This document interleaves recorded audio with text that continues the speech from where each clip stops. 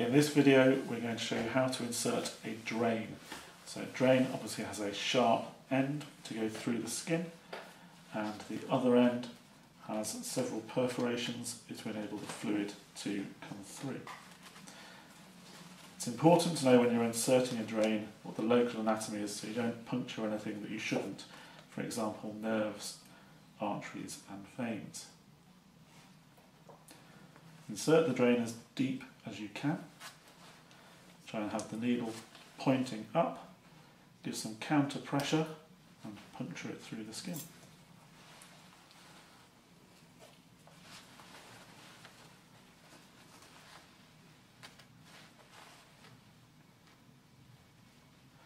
Insert the drain so you don't have any of the holes on the outside.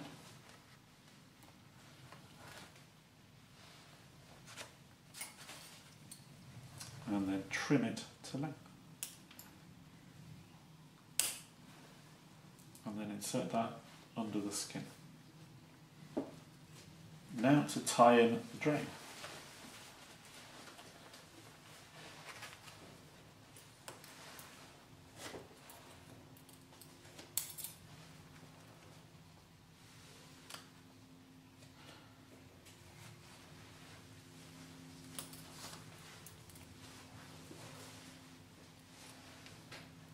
So keep your needle safe. Pull the stitch through, and then to ensure you don't get any collateral damage, cut your silk stitch so the needle is then away. Now, unlike other knots, it's important with a drain stitch not to tie it down onto the skin, but to have the first knot hanging in the air. You can then come around your drain and tie 1, 2, 3, and then this can be repeated several times with throws behind the drain and in front,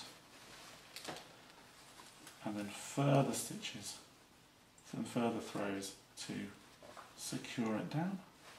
And then repeat the process.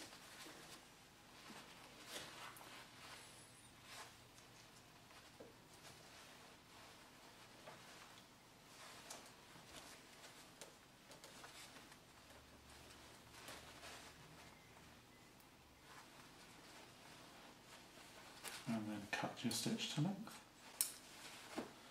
And there it's done.